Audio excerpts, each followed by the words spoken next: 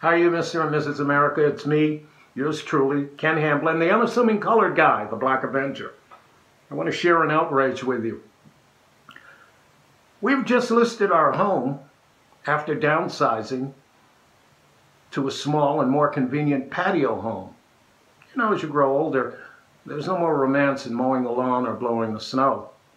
So we got together with a top-end realty company, Sotheby's, and we collaborated with the realtor on the copy to present our home to potential new owners.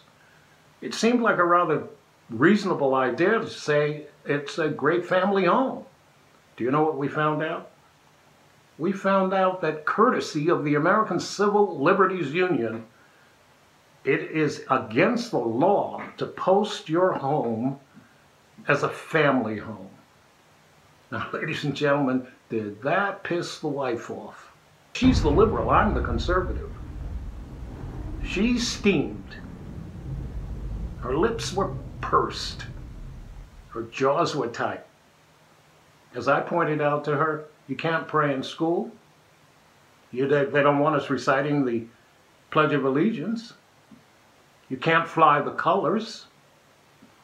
And now you can't say, hey, come and buy my house, because it's a swell, great place to raise your kids. It's a family home. Because the American Civil Liberties Union has said, no, no, no, no, no. That discriminates. Against who and what? Oh well.